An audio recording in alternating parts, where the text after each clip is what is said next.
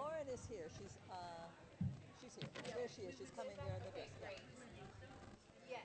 So when everybody's here, I'll explain, and I think I'll explain it to the audience as well. So Are we in the order you want us to be? Or is that okay? Catherine, Debbie, if Laura could be there, and then Okay. And then work out. Great. Cecilia, right? She's Cecilia. Yeah. So that might be backwards, but I think that's. No, I don't have. Oh, Cecilia, Rocío? and then Right. Cecilia, right. And Okay. Cecilia's gonna. Is Cecilia? She's Did you gonna want? Oh, you have help water. translate. Right. Yes. Yes. Everybody's okay with water? Yeah. I'll let the Yes, people thank have you. their water. Why don't you let him leave them up here? I will leave them up here. Can I take one? No. Yeah. Of course you can. So I want to explain this. We are live streaming through HowlRound.com. So we would like you to speak in the microphone, like as if it was on. It's not on, but so that people can hear online, we need it on. Yeah, because normally I leave one for the audience, but maybe we'll leave both right now, and then I'll take it down myself. Okay. So I will just welcome everyone back and introduce Anna O'Leary, and we'll get started. Everybody's back. Great. Okay, great. Let me grab my water.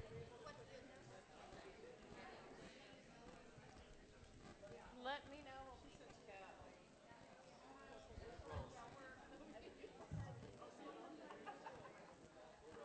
We're rolling.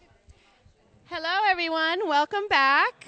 We're happy to have you here. Yes, the microphone is only a prop inside this theater space, but it is actually being used for our live streaming. So that folks, whoever's tuning in, can hear us. We will be speaking into the mic. So we will make it available to the audience when we have audience ask questions. So I'll stand next to Mark over there, and I'll hold the mic. And so please come up and ask questions at the microphone. So let's get started. Thank you for coming back. I'm happy, so honored to have this panel here today. I'm very excited to have our esteemed panelists and our moderator, Anna O'Leary, Dr. Anna O'Leary, head of the MAS department at Arizona State, at University of Arizona. I can't believe I just said that. Oh my God, I'm so sorry. We had a professor from that other school in the audience, and yes, I am so sorry. Of course, the University of Arizona. Thank you, Milta, and thank you very much, everybody, for attending today's event. I'm very happy and very proud to be here. I'm very honored to have been asked to come and moderate this panel. So my role is to help with questions, introduce the panelists, and try to keep us into an important dialogue that we will have in response to the play that we just all saw. So we have 4 panelists, and we have Catherine Gaffney to my left from No More Deaths. We have Debbie McCullough from Tucson Samaritans. We have Laura Belous from Florence Immigrant and Refugee Rights Project. And we have Rocío Calderón from the Casa Mariposa Detention Visitation Program, and Cecilia Valenzuela G from the same program, who will help translate some of Rocío's comments. So again, thank you very much for your kind attention. And I'm going to ask the panelists to take just 2 to 3 minutes to explain to the audience their work or involvement in these organizations, and perhaps just connect with what we witnessed here today in the play. And we'll just go ahead, and once we get to the 4 panelists, then we will open this up for discussion, and we will welcome questions, your thoughts and comments at the end of our introductions. So we'll start with Catherine first. So my name is Catherine Gaffney. I've been a volunteer with No More Deaths since 2009. No More Deaths is a humanitarian aid organization based in southern Arizona. Our mission is to end the death and suffering of migrants and refugees crossing the U.S.-Mexico border. And so we have a bunch of different projects that attempt to do that. Many people might know about our Desert Aid project, where we go out and put water gallons and food on the migrant trails that cross through the desert. And we also give first aid, medical assistance to people we meet in distress. And then we do a bunch of work on the Mexican side in different shelters, assisting with phone calls, first aid, documentation of abuses by people coming out of Border Patrol custody. We also are part of the Keep Tucson Together legal clinic based in, which meets every week in Tucson, does free legal assistance trying to stop people's deportation so that we can prevent people from having to cross through the desert by getting them relief before that happens. And we also do abuse documentation. And unfortunately, most recently, we've been waging a legal defense campaign for our 9 volunteers who have been federally indicted for felony and misdemeanor counts, all related to giving humanitarian aid to folks crossing. And it's a very direct connection with the sanctuary movement and with everything we saw tonight. The founders of No More Deaths are also some of the founders of the sanctuary movement. And I would say watching the play, so many of the debates that Milta and Mark brought alive that were internal to the sanctuary movement are still very much internal to No More Deaths. Debates about tactics and privilege and legalities and how to make change. So I think it all feels very fresh. Thank you, Catherine. I'm Debbie McCullough with the Tucson Samaritans. Very much like No More Deaths, we go into the desert. We send a team into the desert every day. We start out, Southside Church is our home, and we go out with water, medical supplies, and food, walking the trails, looking for people who are lost and left behind. I think one of the, our operating principle is to be a helping hand in the desert in any way that we possibly can. The situation that we face right now is that for so many years that you hear this, oh, the number of people crossing is dropping, the Border Patrol's out there. We encounter people just about every week. There is an encounter. There are people out there, and this year there were 122 deaths in the desert. So the deaths are not dropping significantly. As the number of people crossing drops, the number of deaths are staying about the same proportionately. So it's still very shocking, and the work needs to go on both through No More Deaths and through Samaritans, so however we can go forward. I do want to bring up one more thing, that in terms of what's different right now in the last few weeks, certainly it's become a little more known among our groups that there is a militia group in the town of Arivaca that is really causing a great deal of concern to the residents of Arivaca. So a way of being involved, if you can't hike trails or really participate in any active way in terms of hiking or walking, drive to Arivaca, just be around, be witnesses to this group that's out there bringing a lot of fear to people. And I can go into that with more detail when we go a little further. So I pass you on to the Florence Project. Thank you. Hi, my name is Laura Belous. I'm an attorney with the Florence Project. And the Florence Project was born about 30 years ago, right about the same time that the events in the play were happening. It was started up in Florence, a prison town about halfway between here and Phoenix, in response to a lot of the Central American refugees who were fleeing from that violence. There are immigration detention centers there in Florence as well as in Eloy. And as you may or may not know, there's no right to counsel in immigration removal proceedings. So if you are detained and you are trying to fight an asylum case, you don't have the right to a public defender. So the Florence Project is really the only free legal services provider that serves detained men, women, and children in the state of Arizona. So we started about 30 years ago providing very minimal services and then grew from there. And now we have a staff of about 75, and we serve detained minors as well. I work specifically with detained minors here in Tucson, unaccompanied kids who have crossed the border by themselves. And we saw this summer how that population shifted from unaccompanied kids to kids who were separated from their parents. So a lot of the themes that go across the play in terms of Central Americans fleeing from violence as well as families trying to stay together really are very much current, and we see them playing out on a daily basis in our work. We are glad to be witnesses to this work and to be fighting against deportation cases on an individual basis. And we also do our best to raise these cases to national attention in the media as well, so that way these stories are told on a broader scale. Thanks.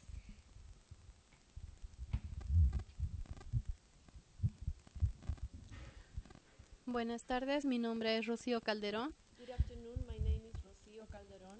Vengo en representación de Casa Mariposa. I am representing Casa Mariposa. Casa Mariposa es una organización de voluntarios.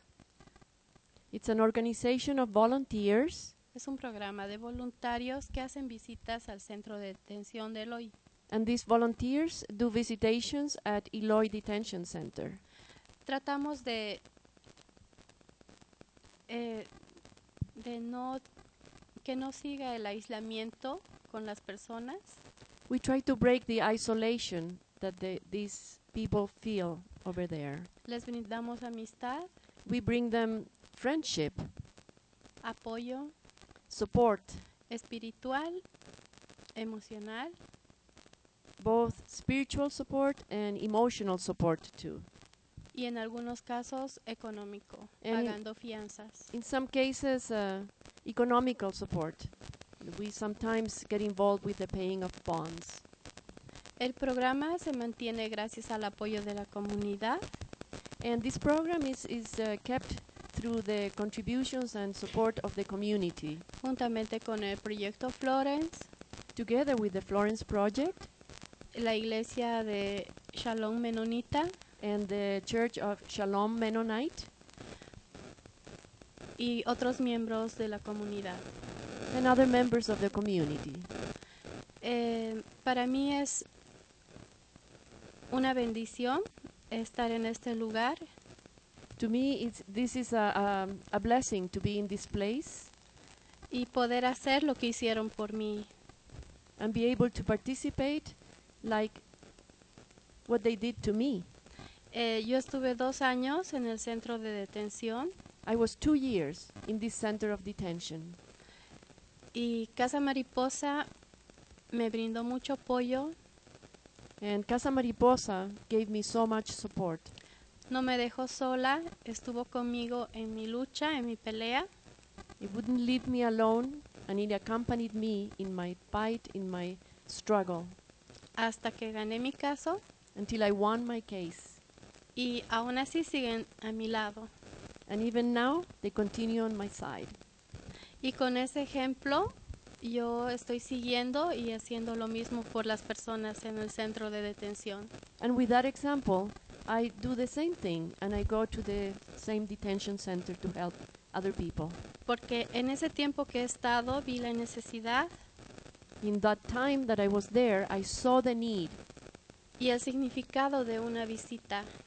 and the meaning of one visit.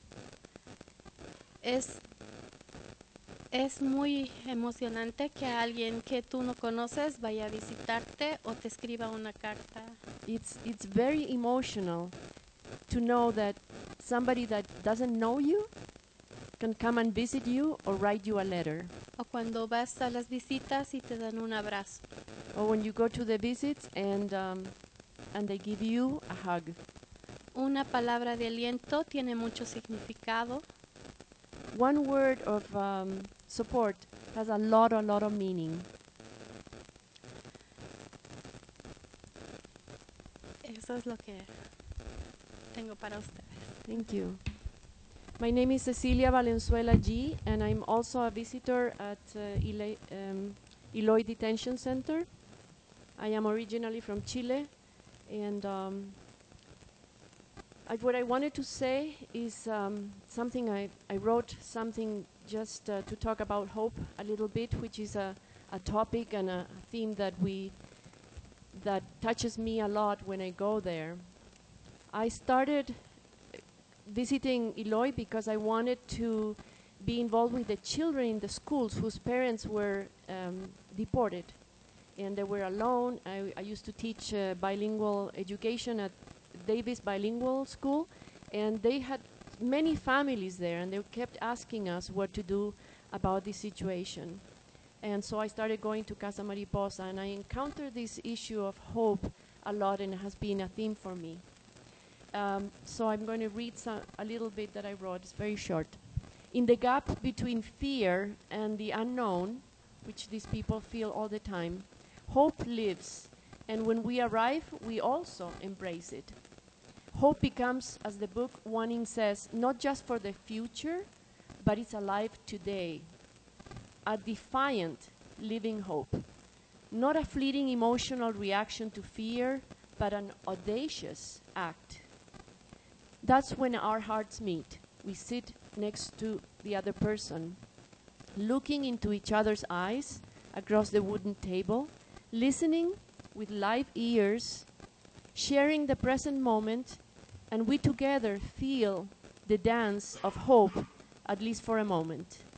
And that is a gift for us, the visitors of Casa Mariposa, the true gift of shared humanity, vulnerable and also transformative.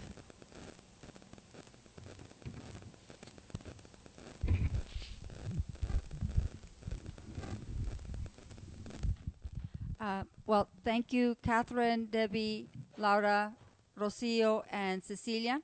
And so we would like to open up to the audience questions, comments, either directly to anyone in particular or the panel in general. You've seen a play such as this, I'm sure, might cause some anxiety, concerns, and I think this is a good way to process a lot of the information that we saw, and we have a panel of experts that might be able to shed light in terms of our concerns and our questions. So with that, I'd like to see if there are any questions out there of anybody who would like to ask of the panel or make a commentary with respect to the play or the work of the panelists. Something that some people might want to think about is, it was mentioned when the panelists just mentioned a while ago that we have a current situation in our borders with more detention, especially women and children. And so we are at perhaps another crossroad in this historical development. And I would maybe ask if you have any comments or observations in terms of how different or in what way is this worse times or different times, and what in terms of the community we might expect in terms of responding to what we're currently seeing, the crisis on the border. Yes, Ms. What would you attribute the fact that there are more deaths and less people crossing?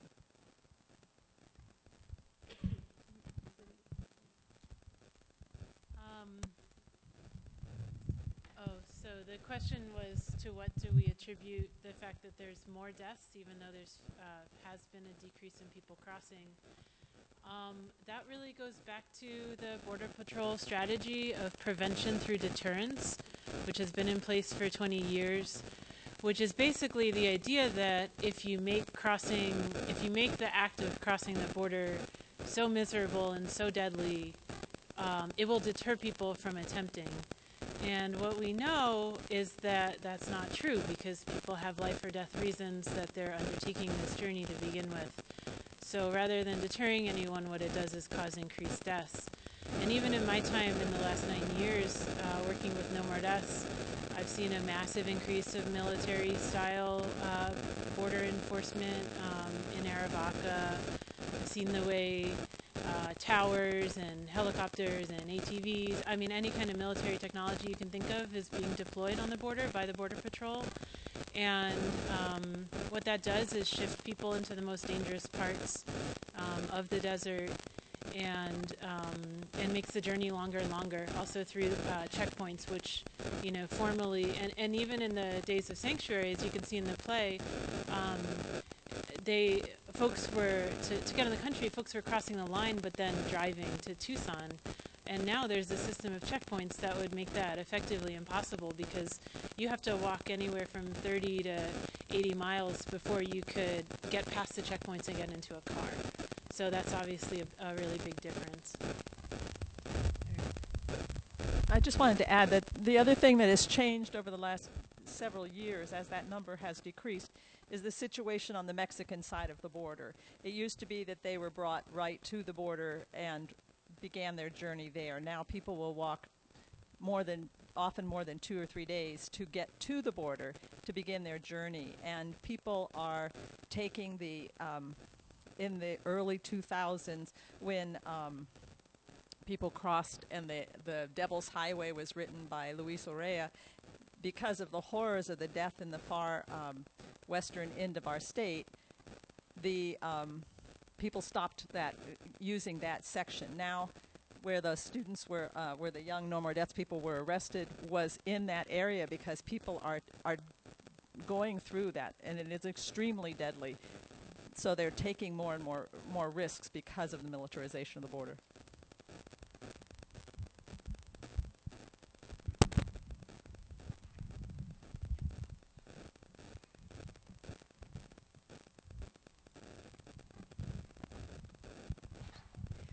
I'm just interested in hearing any updates that the kids have, or that any updates there might be with the parents and the kids situation. Also, is there a way that you could speak up a little bit more so the folks in the back can hear you? Yeah, Thank you. So the question was if there's any kind of update on family separation and the status of kids and families and reuniting those families. Sure. So the vast majority of kids and parents, thankfully, have been reunified thanks to Judge Sabra's order that came out of the California District Court and an ACLU lawsuit. There are still a number of children who have not been reunified with their parents, and those are the cases that are the most troubling and the most worrisome. I think that the government executed this, I wouldn't even call it a plan, they executed this mess without any kind of tracking system or without any kind of way for parents to know where their children were, or for children to know where their parents were. So there are a number of kids who are still in detention, either because their parents have been deported already, and we definitely saw parents who were saying, in Eloy and Florence, they were saying, the government has told me that the only way I'm going to see my child again is to sign this paper, agreeing to waive my right to fight for asylum and take a deportation. So a number of parents have been deported, and then the government has also said that a number of parents are ineligible. Some of them are because parents have abused or abandoned or neglected their children in some cases, but in a number of other cases, it's because of something very old and very minor. So an old conviction for assaults that had nothing to do with child abuse, or other kinds of criminal activity that would certainly not prejudice any of us who are parents and having our custodial rights being taken away. But in these cases, the government has said because of those old convictions or old reports, those parents are ineligible. So we are still working with a number of kids who are separated from their parents, and we are still working with a number of parents who have been separated from their children.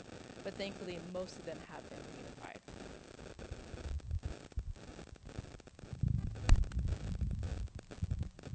Is there another question out there? There's one over here. Mm-hmm. I was wondering about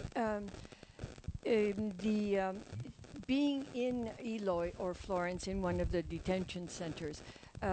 Since I was participating in the visitation program, the question is directed to Rocío. Some people find it so incredibly difficult to stay there that when they are eligible to to either continue staying in the detention center or willingly be deported. They will be deported because they cannot tolerate staying in the centers any longer. How did you survive for 2 years without going mad?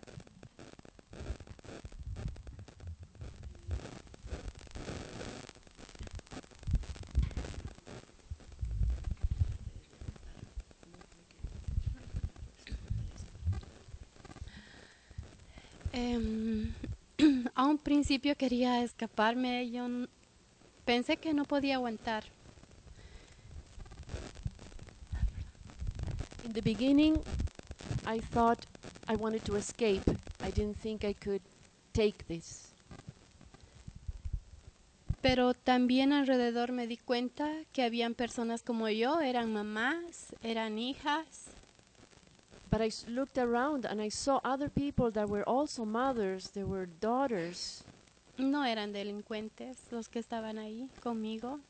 They were not delinquents, the people that were there with me. Y ellas mismas me dieron las fuerzas para pelear mi caso, porque yo tenía una verdad por la que tenía que pelear. And they were the ones who gave me the strength to fight my case. I knew I had a truth behind my case. Fue una decisión muy dura porque mis hijas estaban en Bolivia. It was a very difficult decision because my daughters were in Bolivia. Me comuniqué con ellas. I contacted them.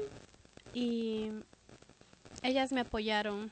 Me dijeron, mami, sigue adelante, nosotros te vamos a apoyar. They gave me their support. They said, Mommy, we continue ahead. We are going to give you support. Y eso me dio la fortaleza. That gave me strength. A un principio me sentía sola porque decía, no tengo abogado, no conozco a nadie, pero... In the beginning, I felt so lonely. I didn't have a lawyer and I didn't know anybody. Y conocí a Casa Mariposa. And then I met Casa Mariposa. Y a Proyecto Florence. And the Florence Project.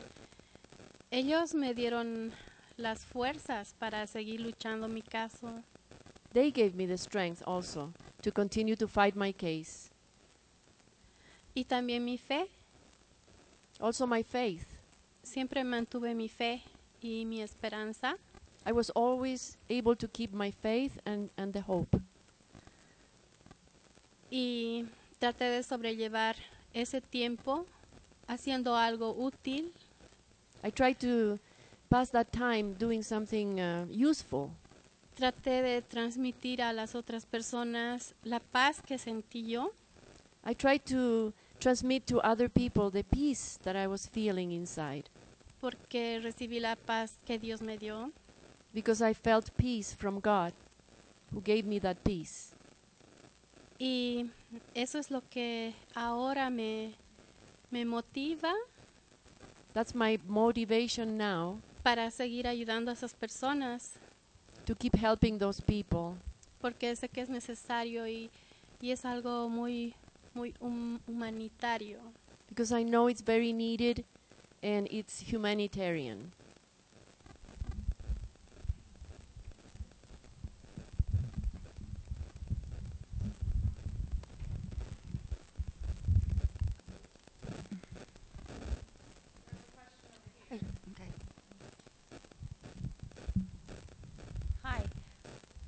What happens to the children whose parents are deemed unfit? What is going to happen to those children?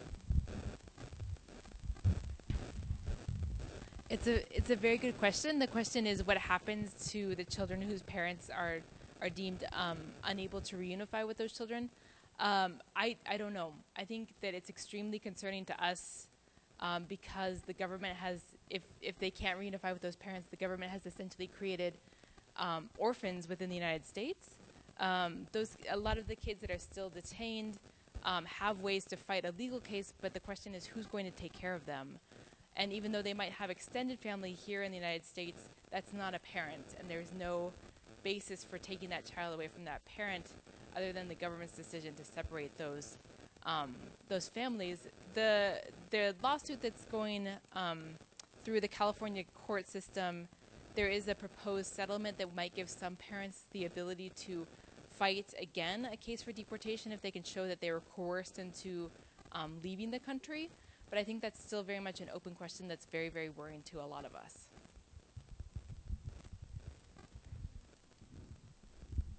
And then in front, we'll make sure. Details, but just off of that question, in the foster care system here, if a parent is TPR'd or terminates parental rights, then those children are put up for adoption. Is that what's going to happen with these children?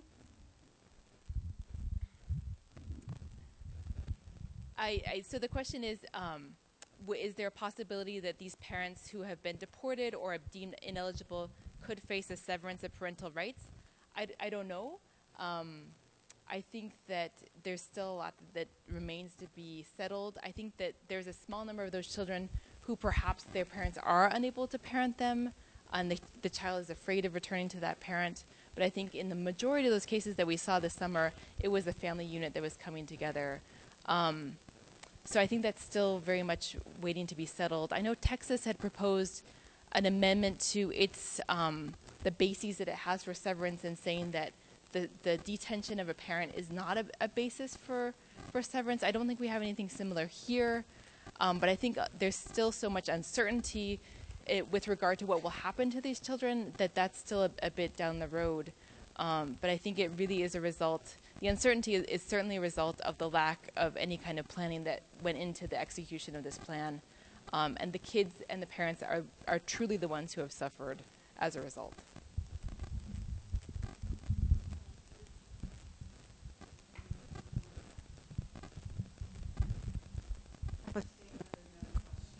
I recently met some women in Nogales at the Comodore that had been deported from Florence, and they asked if I could share what happened to them, because they thought if more people know, maybe something could help. But they said the most humiliating thing that happened to them was being strip-searched when they were brought into detention. And the other thing is when they were released, is that they weren't given any of their things back, and they were giving none of their money back. And they were given tickets to Puebla, and they lived in Guerrero. And they said, how are we supposed to get home? And all I could think of is that it's part of the deterrence. Is that how if they go back and tell them this is how they're going to treat you, maybe their friends won't come.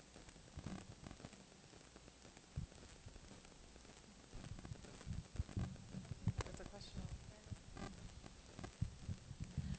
For children, families in detention, I know that for some of the children, some educational opportunities are being offered, but that for others, that's not the case. And just wondered if you had any update on that, and also who is delivering it for those children who are going to some kind of schooling experience, who is providing that service.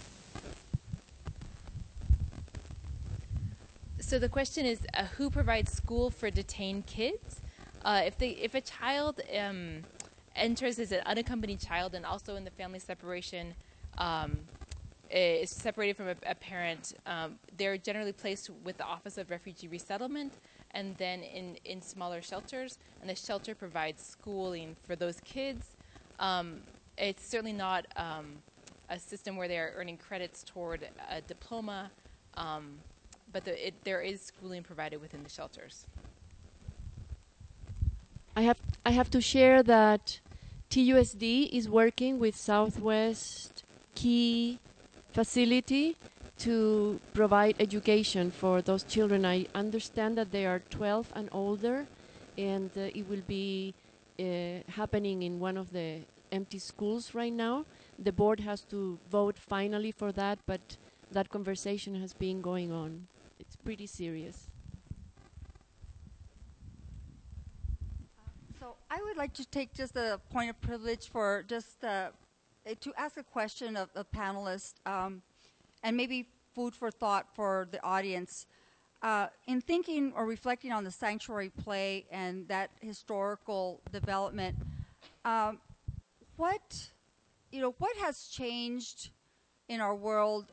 Is another sanctuary type of movement possible? Is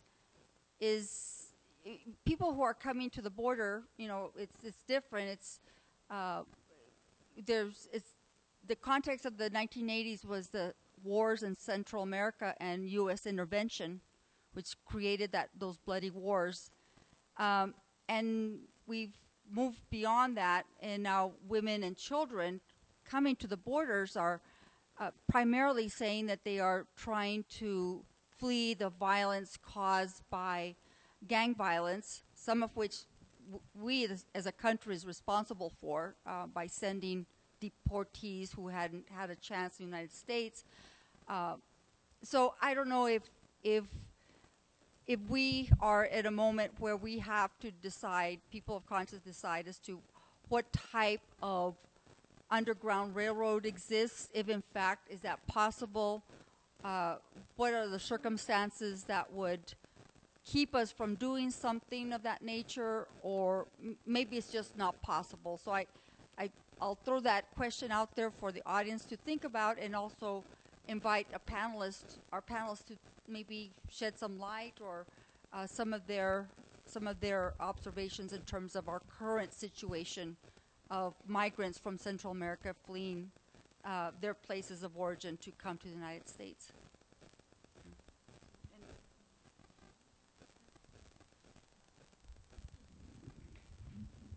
It was only a few years ago when we had Rosa Robles here at Southside, and that sanctuary event was very public, and the publicity really helped us. But now we cannot go that way. The government right now has increased, I don't know what word to use, but the oppression is so much more dangerous that it's underground. It is an underground type of thing. We have this Southern Arizona Sanctuary Coalition in place right now, organizing many churches that have people in sanctuary, and these people are in hiding right now, and that is the only solution right now that I know that is viable at this point because of the danger of the situation right now.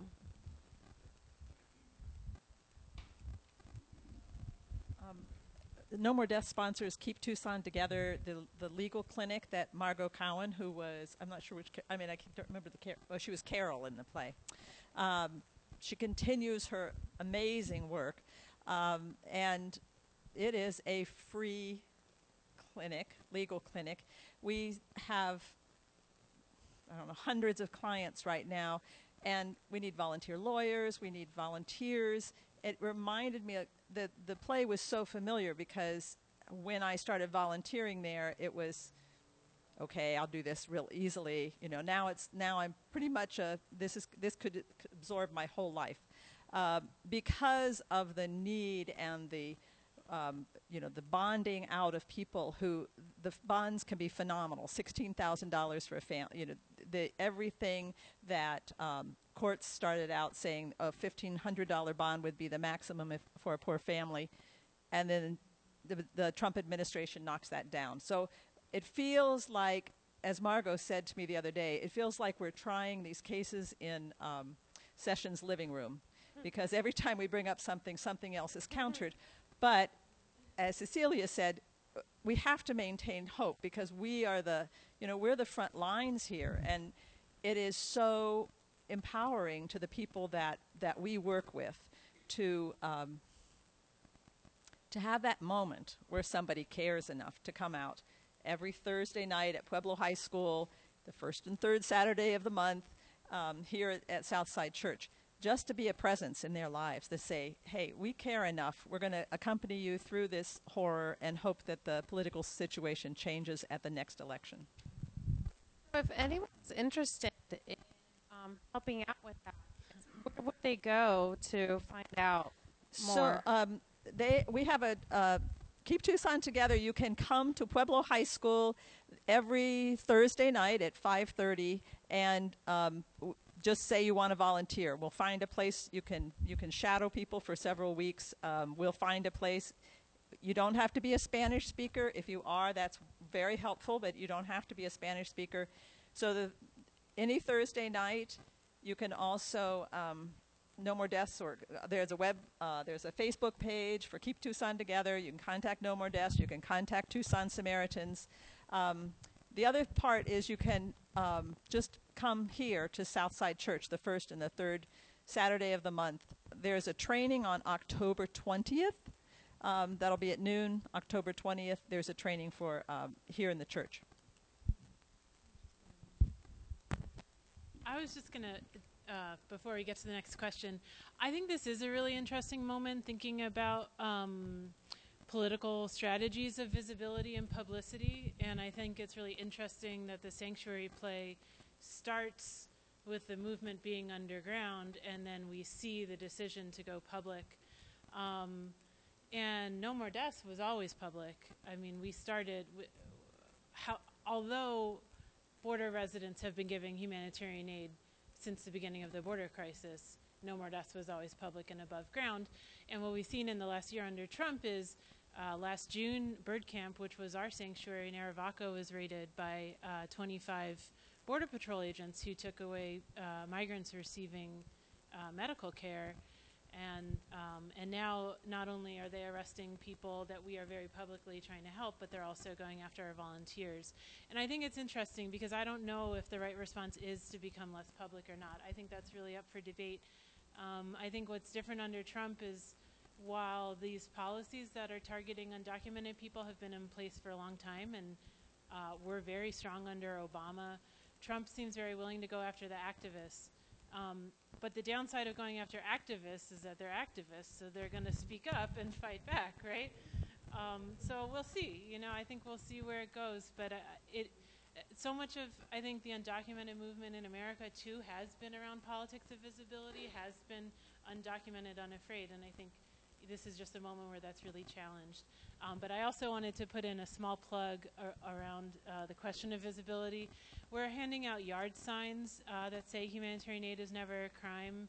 We're trying to get those plastered up all around Tucson so that the judge and the jury and the prosecutors who are going after volunteers know that this entire community stands with the values that everyone deserves food and water, everyone deserves care, medical care when they're in distress, and that doesn't matter what your paperwork is. That's a shared value. So we did, there are still some outside, probably people didn't want to take them on their way in and sit with them, but they're free, and please take one and put one in your yard. The trials are going to be coming up in November and December, possibly, so we really want to get that community value out in public right now. It's very important. So I appreciate the word decision and choice and politics.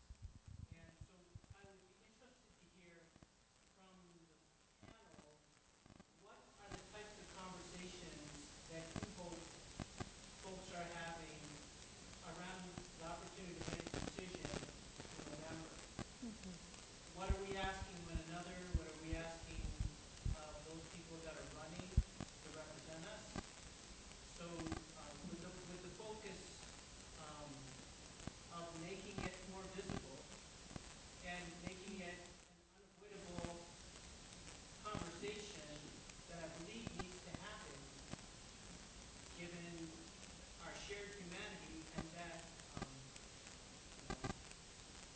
I don't want this to happen anymore. I don't know how that can be a sustained conversation, but there is a huge decision point that we have coming up. So I'd be interested to hear what are the conversations that you folks are saying or could talk about to foster participation at whatever level and in whatever form that could happen.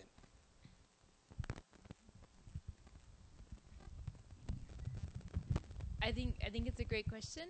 I think that my question for anyone running for federal office, because they're the ones who get to call the shots in terms of immigration decisions, is do they support the right of asylum seekers to come to the United States and pursue their claims, especially without having the coercive factor of immigration detention? And as Rocío so eloquently discussed, this detention, being detained, is a force that pushes against you every day. And we see clients give up on their right to fight asylum because they have other things that demand their time. They have families. They can't be detained for that long. So I think pushing against the criminalization of asylum seekers and demanding that those people have the right to pursue their claims while not being held in federal detention is extremely important.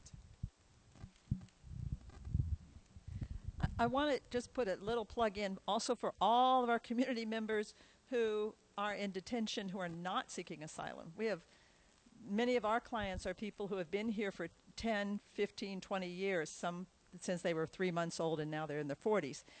They're being held, they're being picked up for tinted windshields, things hanging from their, their rearview mirrors. And those are some of the people that we work with, trying to get their deportations canceled. And under Obama, if they didn't have a long court record, they were canceled. Rose's case was closed. That's not happening, and Session has said that everyone who has a closed case should be reopened just automatically. So although the asylum situation is heartbreaking, we are losing members of our own community. And could I just add to that, that although immigration and refugee status has always been under the purview of the federal government, what we've seen since 2005, 2006, lots of state houses propose and pass anti-immigrant laws, and also municipalities as well. So, so we can support those leaders at the municipal, county level, city level, state level that are more sympathetic to the immigration issue by supporting them and voting for those particular members of our community, leaders of our community, and also asking some of those local members as to how they might vote or what they think about some of the possibilities of, say, for example, using a 287G program in which local police are involved in the policing of local areas. So I think those are, I think we're at a point where federal and state and municipal and county are coming together and being very polarized, but as citizens, I think we have the right to ask of our leaders where they stand on local issues in terms of things that might make it more difficult or easy to police immigrants, stopping people suspected of being undocumented because they look like undocumented immigrants. So I think those are also important electoral and political actions that we can all take as voting electorate. We have time perhaps for one more question from the audience.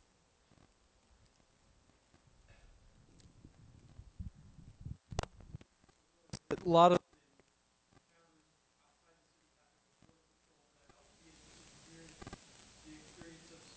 no more deaths.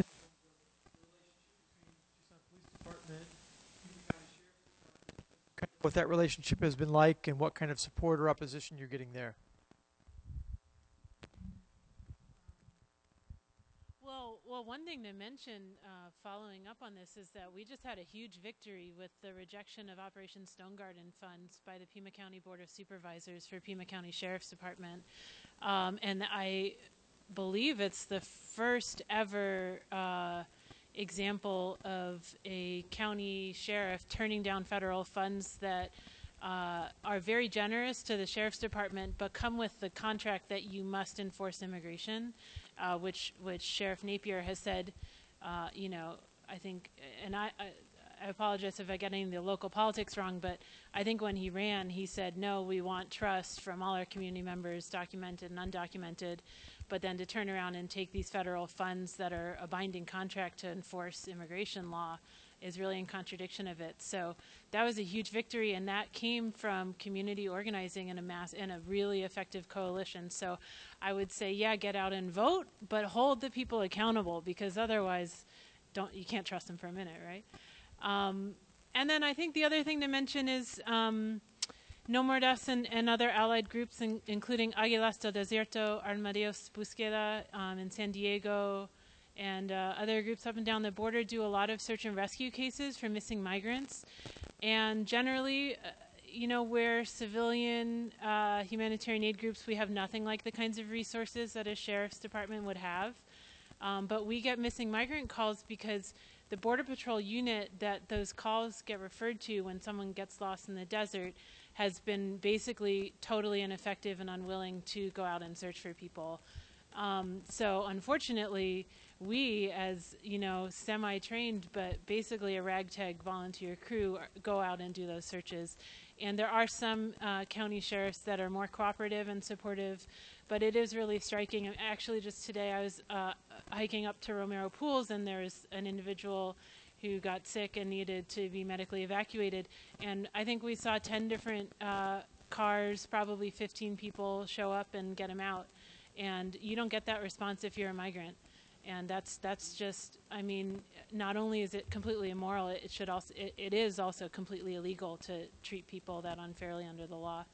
So I think, and I think just the relationship with the sheriff's departments varies by county a bit. It certainly politically varies between Santa Cruz and Cochise and Pima. I don't know if there's more to add. I definitely agree with that. Yeah. Yeah. It's the same thing. Yeah.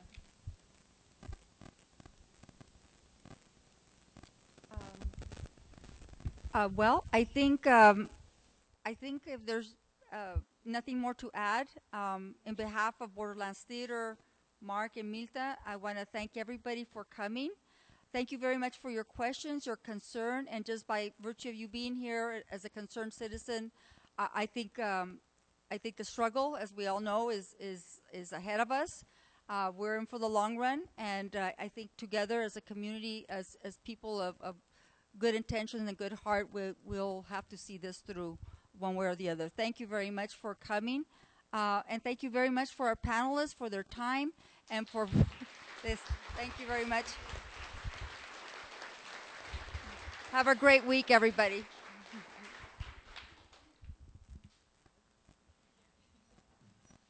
lost track of time. Were we about an hour?